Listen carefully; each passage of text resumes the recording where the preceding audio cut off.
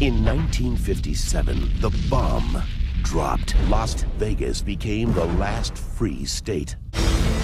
And one guitar-picking, sword-swinging wanderer is fighting for the throne. And one lone orphan is along for the ride. He scratched my guitar. They called him the Six-String Samurai, and he became a legend. Six-String Samurai. We've come out of the Korean spaghetti western. Where are you taking me to? I am taking you to a different type of sort of western called Six-String Samurai. Yeah. I saw this film shortly after it came out in the late 90s.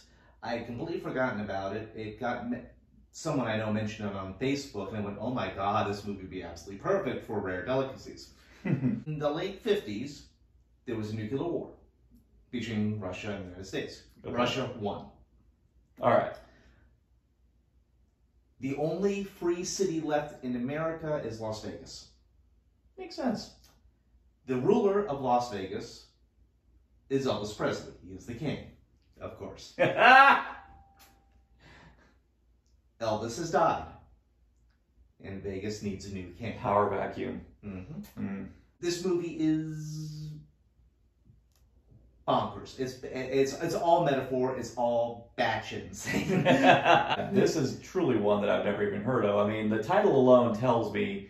I mean, the Six-String Samurai. You could tell me that title, and I would assume it's just about a wandering musician because six-string implies guitar, and a samurai implies someone who's really skilled with said guitar. That's about as best I can do. But if you're telling me that it involves this alternate parallel universe where Elvis is the king of the last free city in America, which, given the fact that one of my favorite movies involving Elvis involves him and a black JFK fighting a mummy, this is entirely up my alley. Oh yeah, I really think you'll enjoy this. Okay, for those of you who are looking for it, I found it in two places. Nobody streams it. Nobody. My personal local library had one copy. Wow. But there is a company called Vinegar Syndrome, which I just discovered. Oh, yeah, Vinegar Syndrome is great. They will be having it again. Other than that, this is impossible to find. Wow. Well, bless you, Vinegar Syndrome. I mean, you've done some incredible work restoring some very obscure films that do deserve the limelight. Doing this episode means bringing this one an audience, hopefully right at the right time when Vinegar Syndrome's bringing it out. I'm all for doing this. So yeah. The director's name is Lance Mungia. Yeah, and he's also done. He did one of the Crows. Oh God. Not the Don't one hold that against him. Not the one with Edward Furlong, is it? Sometimes the crow can bring that soul back to put the wrong things right. Yeah, he's not known for much. The Crow Wicked Player. Yeah, the one with Edward Furlong. Sorry. That's fine. Hey, that's fine. Sometimes you get one gig because you did good with another gig. I'm also trying to figure out how it got on my radar. I want to say Ebert reviewed it and loved it. Really? But I could not find the review. Huh. So how this... I remember watching it. I remember loving it. I remember watching it on DVD. I did not see it in the theaters. But why it might have been just I saw it and went, all right, what the hell? But I really don't know. Okay, I got nothing. Yeah. I mean, your knowledge of it is more than mine, so I'm at your mercy this time. So, okay. So I guess this is Six-String Samurai. Hoorah.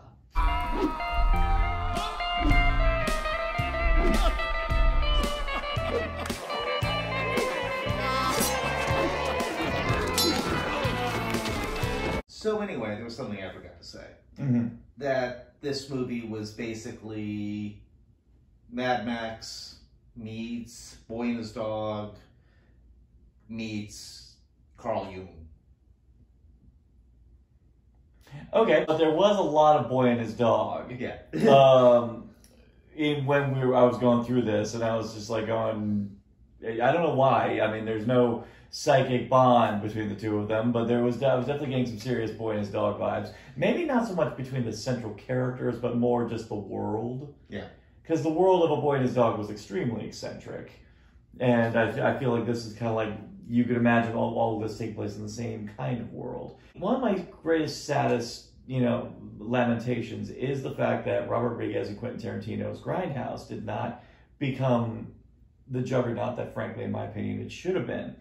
Because I would have loved to have seen more collaborations with all the other, like, kind of renegade filmmakers around that time. This is, frankly, what I think it would have looked like if Peter Jackson had joined the fray. Okay.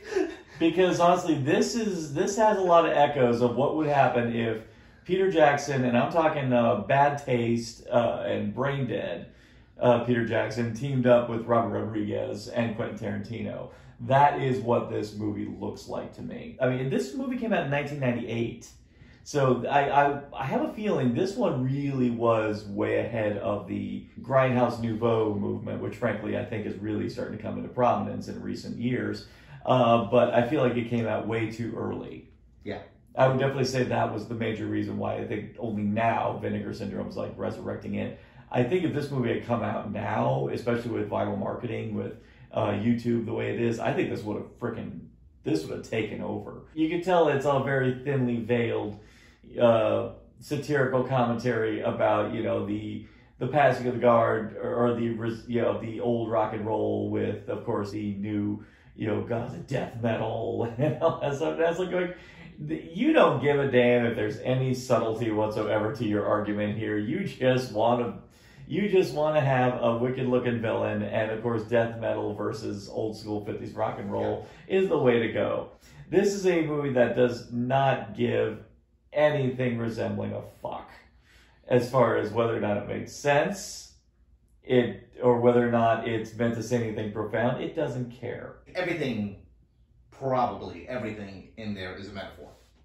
Oh, you can It's eat. gotta be. It's gotta be. Oh no, everything is obviously derivative of some kind of, with some kind of subtext. But in the end, I'm still looking at all this, just going, you just want to make some rock and roll themed post-apocalyptic extravaganza with a little bit of heart, tiger and his cub, type scenario, with a little soup song of Kurosawa in there. I was saying when we were watching it, I said, I honestly have no clue how this movie got funded in the first place. Don't get me wrong, I absolutely love it, but I don't know how you pitch this. I don't know how you convince anybody without major drugs that this is going to sell, because unfortunately it didn't.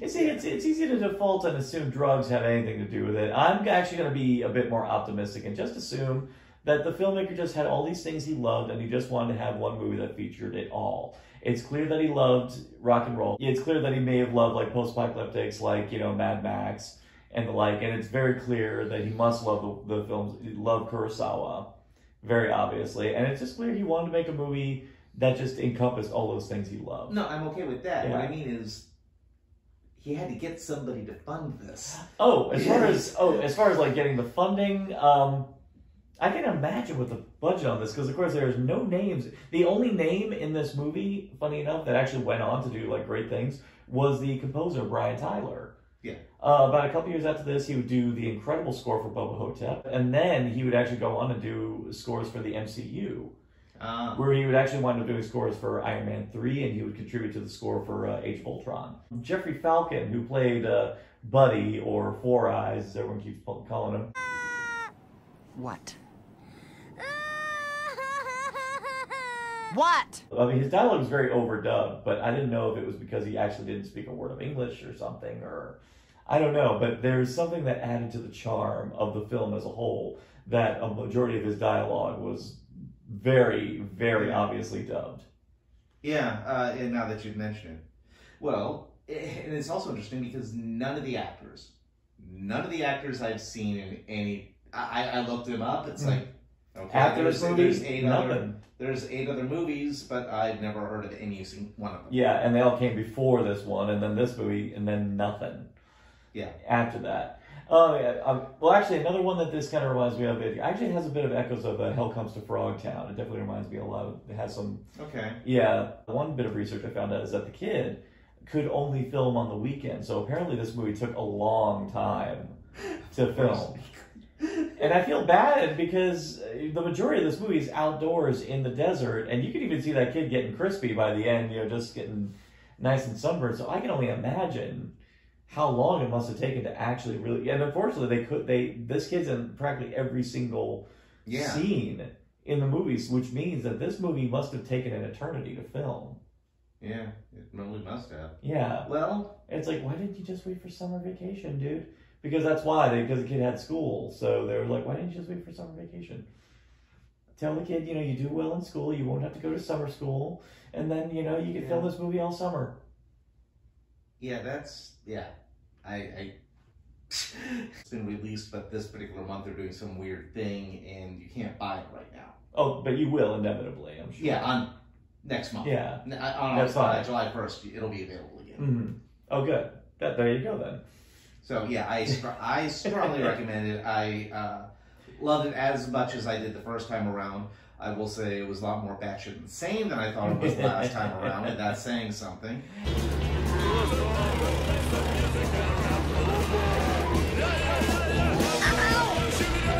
It didn't get strange enough that they're being stalked by... the literal personification of death. Though I will say there were some really cool shots that they did with death. I mean, there's a really cool one, like, from where he backs into the shadows, and just like as the last like vestige of him, all of a sudden like his white skull face shows up, and I was like, that's pretty cool.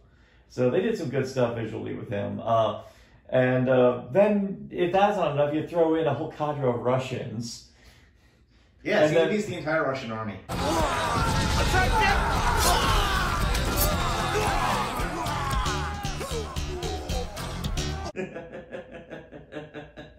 Yeah, jeez. And amidst all that, ironically, every time he gets wounded, it's because the kid distracted him. And it's like, God damn it, kid, just shut up. What, kid?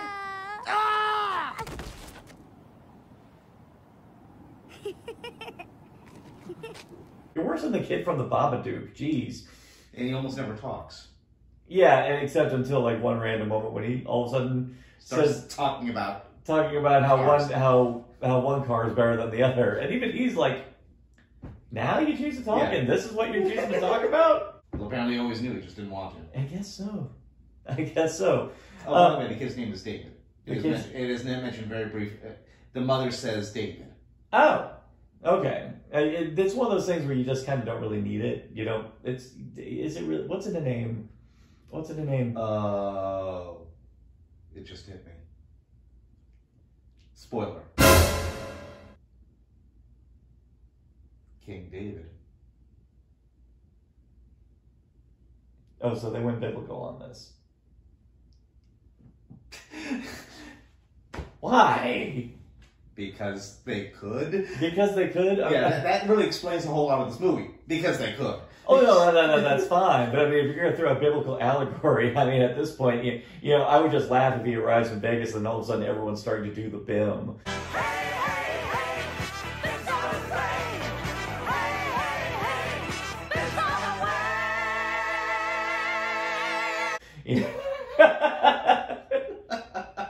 And then we find out this whole time this whole thing's in the same universe as the Apple. And another one. Vegas was every building was silver. Mm-hmm. The Silver City. Heaven. Oh, Jesus. Okay, that's it. I'm putting it down. This movie's in the same universe as the Apple. I'm pretty sure, like, at the second, little David shows up, all of a sudden you say, attention, attention. 1 minute to 4 o'clock. Time to stop ordinary activities and prepare for the National BIM Hour. No year will go by that I will not make a reference to the Apple. Well, I suppose that would also explain how this kid is able to kill death with a bottle of water. Yeah. I suppose, but you think... Well, again, I still think it's holy water. Well, now it is, especially when you put that in there.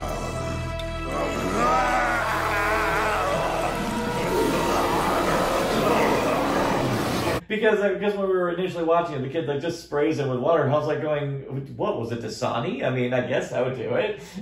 Well, first you spit on them. Oh, you spit on. Well, then it's definitely Dasani. My bottom line is, it's batshit insane. Everything's a metaphor. Just enjoy the ride. Oh, this is totally a just take the ride kind of movie. You don't need to be thinking of the layers or the depths on this one, and you don't need to, because frankly, everything on the surface of this movie is so freaking interesting anyway, and it's so hilarious and and just so delightfully bonkers. You're not gonna give a shit. I would love to see someone cosplay as Buddy. Don't tempt me. Okay. Don't tempt me. Dragon Con is back, baby, and Spooky Empire is coming around in October. I will try it just to test the water to see who's going to get it. Because 2%er cosplay is my jam. That is such my jam. Comment section, do you want me to cosplay as Buddy? Because I might do it. I'm putting this one on the menu, kind of in the same world as Phantom of the Paradise.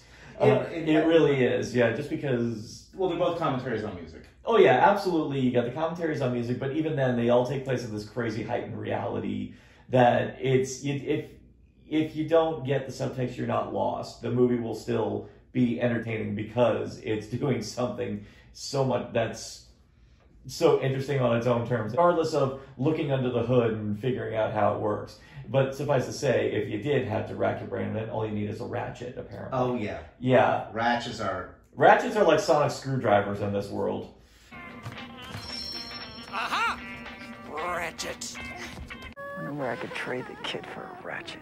And honestly, I was kind of hoping at the tail end when Buddy was dead, like all of a sudden, little David found a ratchet and just resurrected him, and then there you go. I tend to think of it like an RPG. Maybe. Fallout. So, well, actually, there's even a town named Fallout. They use the ratchet and... Yeah, there you go. You're works. Good. There you go. Hey, you know what? In the Mad Max, in the Mad Max video game that came out on the PS4, your little hunchback buddy, Blackfinger Chum Bucket, whenever you need to fix the car, you just tell him fix the car, and all he's got is just his tools, and that's enough to fix the horrific damage that your car.